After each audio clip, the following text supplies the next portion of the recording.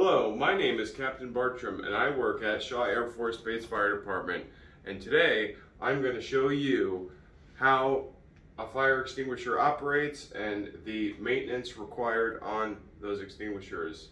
So, your fire extinguisher in your building should be placed every 75 feet and easily accessible in the event of a fire.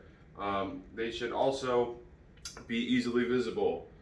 This fire extinguisher cabinet should not have a lock on it. It should be able to just open easily. It also should have 3D signage to notify and signify that there is an extinguisher here. Upon further inspection of our fire extinguisher, first we want to make sure it's pinned. This one does have a pin on it, and you want to make sure that that pin is sealed. It has a seal on it. It's a quick, easy breakaway seal.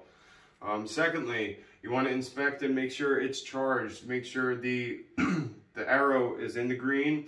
If it's overcharged or undercharged, you want to get with your local fire prevention office to get that swapped out.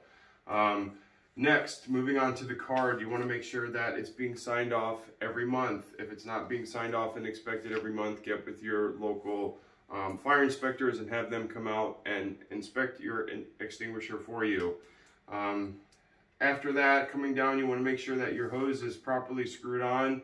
Make sure that there's no cobwebs or any bugs living inside the hose, and clear and free of any dust or obstructions. Next, after that, you'll want to check and the overall cleanliness of it. If it's dirty, dust it off. This one's a little bit dirty. After that, you'll want to make sure that on the collar there is signage on the collar, and this tells you when it was last hydroed or 6-yeared, as well as if it's been tampered with. That collar should always be on there.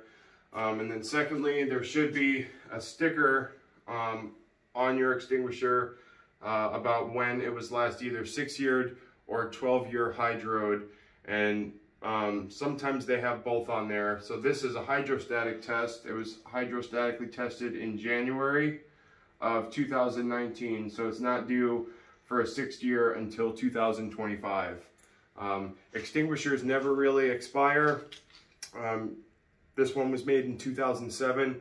As long as those extinguishers are properly maintained every 6 years and 12 years, and they're inspected monthly, and they still operate, they're good for a while.